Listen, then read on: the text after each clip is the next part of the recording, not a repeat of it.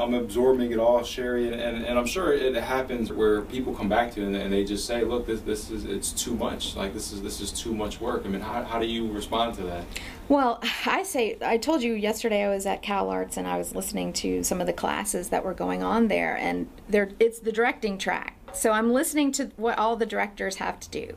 They have to know how to deal with actors and all the technical people on the set and composers and you know, their craft of how they're going to set up shots and all this kind of stuff. And then you start putting on them and the marketing. You know, I was like, I'm already overwhelmed by all the stuff you have to do just to bring this, you know, project into fruition. But I can see why this is an overwhelming thing. Now, that's not an excuse to say it doesn't need to be done.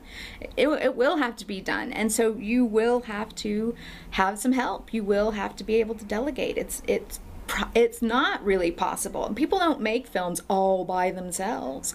This is one of those aspects of things that you can't do all by yourself, probably. Now, do you have to have a team of 30 people? No. Or a team of 5 people? No. You could do it with just a team of 1 person and a few outsourced jobs. You know, a web designer to get your website up. He's not a full-time guy. He's just doing that until that's completed. And then, you know, you have, you know, other aspects to it that are just sort of outside workers, but you would want to have somebody who interfaces with those people that can get that done, and not where you're still involved in the process, but if you had to be pulled off on something else, you could have that still taken care of. It doesn't fall to the ground while you're sorting out a fire somewhere else.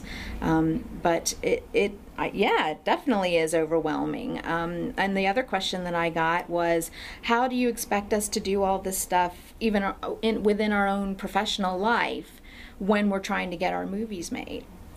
And to that question I say, especially for people who can remember life without the internet or life without social media, that there was a time when we didn't have the internet and we didn't have cell phones, we didn't have email, and we have had to fit those into our life. You know, that we are now expected to be contactable 24 hours a day, no matter vacation, weekends, whenever, and you haven't said, well, I'm not doing email because I just don't know how I'm going to fit that in.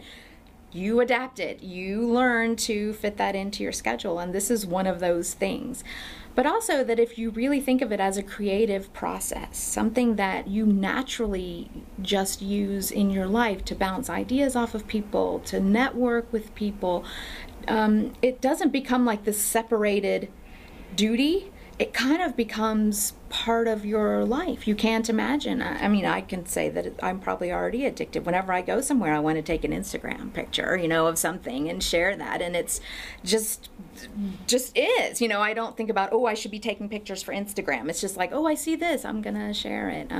You know, it doesn't mean that people are going to immediately respond and I'll have tons of likes or whatever, but it accumulates, you know, it goes into your portfolio and people can look at them later and that kind of thing. So I know production people get used to new programs, new software, new equipment that comes out, and they've got to learn it, and they figure it out. They, you know that they have to stay on top of that for their craft. Adaptability is something that they have to have, and so this is one of those adaptability issues that's going to have to start being incorporated.